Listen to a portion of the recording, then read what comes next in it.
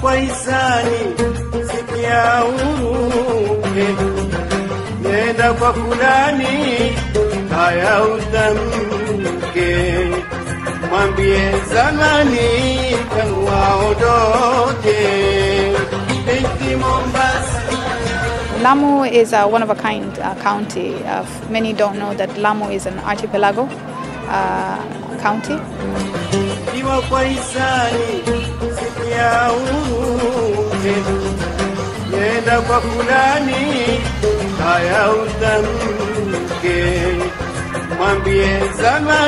The only county in Kenya that's actually fully an archipelago, where we have over 40 islands, and that makes it unique.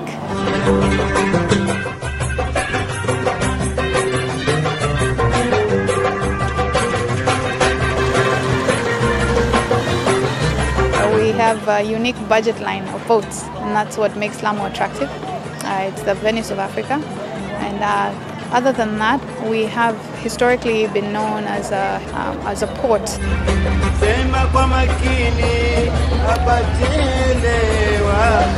Over 400 years ago, there was a lot of mix of cultures that lived and traded in Lamu.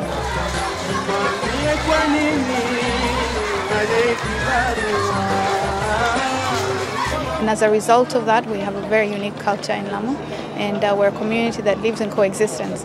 We've welcomed the Chinese, we've welcomed the Portuguese, we welcome the Omani, and we've mixed cultures in such a way that it makes our language and our cuisines unique. And that is one of the reasons where we actually got nominated and then confirmed as a UNESCO World Heritage Site. We are living in our history and continue to maintain our history.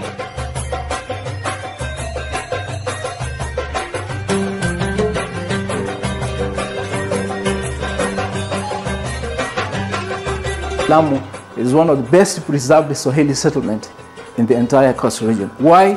Because if you walk around the town of Lamu, you will find that the same architectural style of construction of houses using cornerstones and lime are still there, still intact, with narrow streets, with all sorts of cultural activities being taken care in Lamu. The Swahili attire. You walk along the streets, you see men wearing kanzus and kufias, embroidered caps. The hospitality you are receiving in Lamu cannot be compared with somewhere anywhere else. Culture in Lamu is very important because it's one of the biggest attractions for tourism. Many of the tourists that come to Lamu come for that, and it contributes to over 75% of our income, directly and indirectly. Traders in Lamu so far have also been closely interlinked with the tourism docket. A majority of the major stakeholders are hotel owners and boat owners. You can't really separate tourism from trade in Lamu.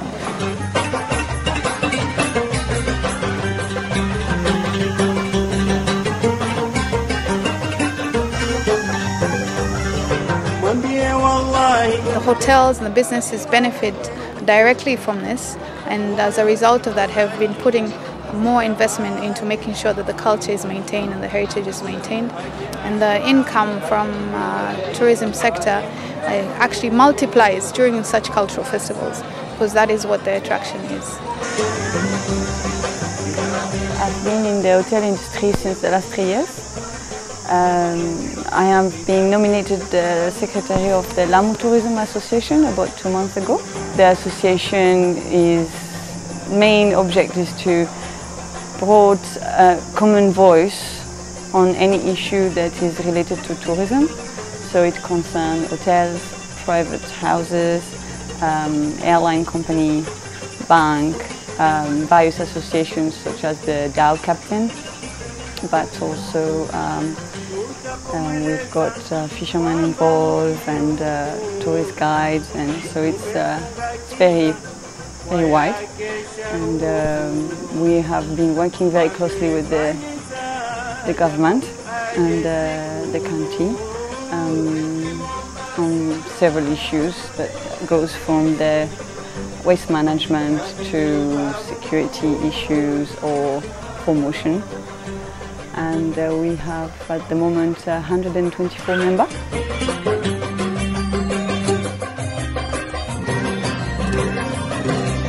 We have so far 7 festivals in a year.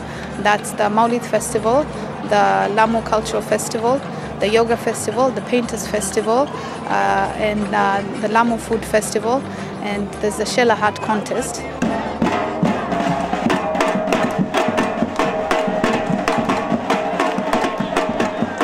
One of the reasons that we are focusing on these festivals is so that every festival is unique and one of a kind, and we continue to promote Lamu as the island of festivals.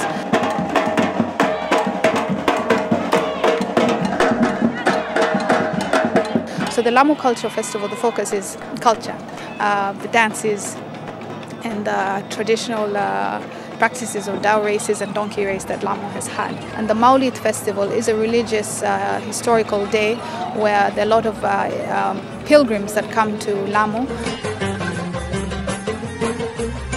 The Yoga Festival is for yoga enthusiasts who want to come and have a relaxing moment on the beach, do yoga on the beach, do yoga at sunrise, and we target mostly those type of foreign or expatriate or local Kenyans who want to do yoga.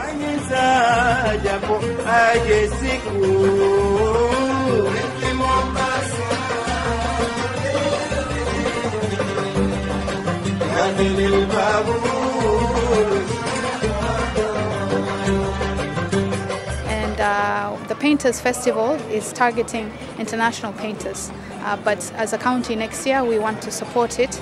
It will be one of those extra festivals that we support in order to include local artists as well. The Shela Hat Contest is a hat competition where the locals can use recycled materials or anything innovative to make the most outrageous hats.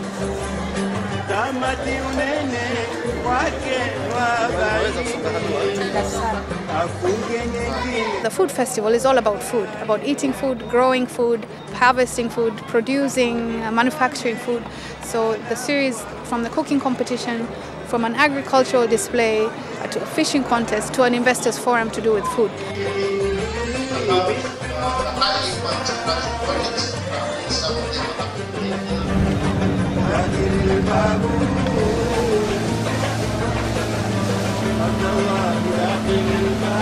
Lamu has got no car, there's no jam. You travel everywhere with a boat.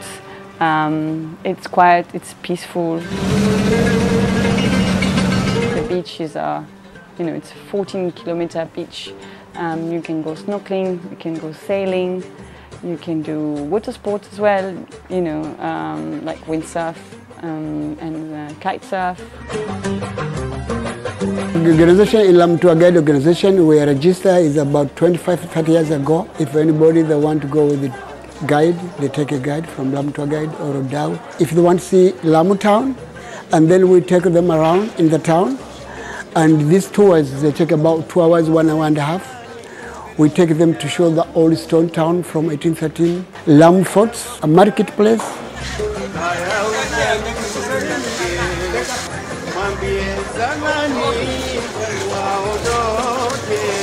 We take people to show the Riyadh Mosque. It's very famous.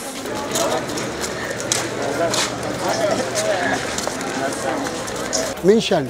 Ich gibt gestern meiner Bruder arbeitet in Berlin für 5 Jahre und ein anderer Bruder arbeitet in Schweiz, in Basel. We actually have wildlife. We have more biodiversity than Savo West. In terms of, this is for a fact.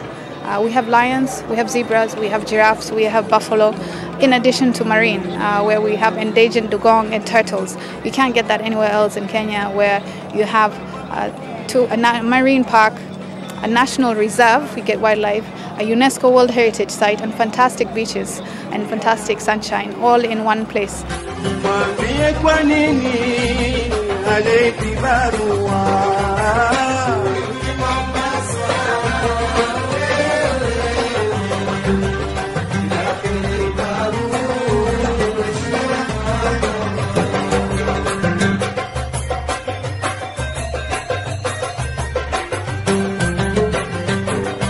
We have this main museum, which is Lamu Cultural Museum. We have a typical Swahili house, which was transformed into a museum in 1987. Then we have Lamu Fort Museum. Initially it was open as an environment museum, but currently it houses administration offices. And then we have the German Post Office Museum, which is the first post office to be opened in Lamu. Then we have sites and monuments within Lamu archipelago.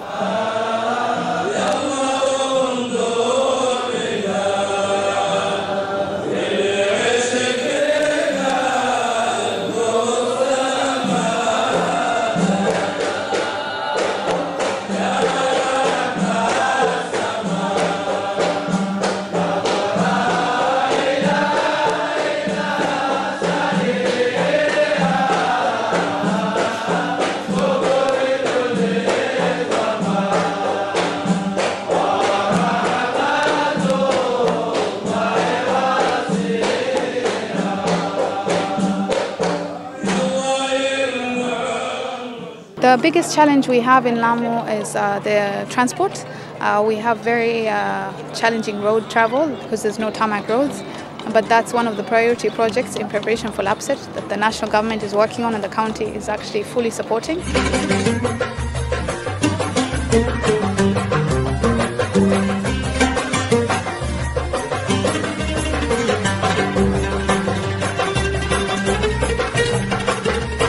We also have very expensive flights that have hindered local tourism travel to Lamu. We'll have an international airport in Lamu, bring the rates a lot cheaper and allow tourists to come directly to Lamu. And the second challenge, other than transport, is on security. Unfortunately, our county is near the Somali border. And as a result of that, there's a lot of assumptions that Lamu Island is also near the Somali border. The travel advisory, they have affected us a lot. Especially since June, and we have all tried to lobby a lot to make sure they could change, but it's not so easy, especially with the situation. I wish to reassure people that Lamu Island, actually in the history of all that's happened, Lamu Island has never been attacked. And we hope that we're able to clear those misconceptions by having successful festivals. A lot of activities which have disappeared. For instance, I will say the kind of construction, the architectural style of construction of houses is becoming expensive and it is disappearing. A lot of artisans who are doing this kind of work, they are not normal now. And the young people, the young generation are not very much interested.